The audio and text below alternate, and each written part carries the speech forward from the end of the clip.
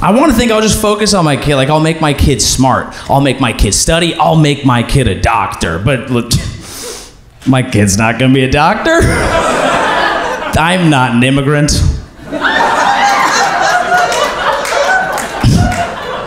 I was born here. You think my child's going to have that kind of work ethic? There is a 0% chance that entitled little shit is doing extra school. There's no way. I'm gonna be like, hey, do what you love. And it's gonna be like, I love Coke. And I'll be like,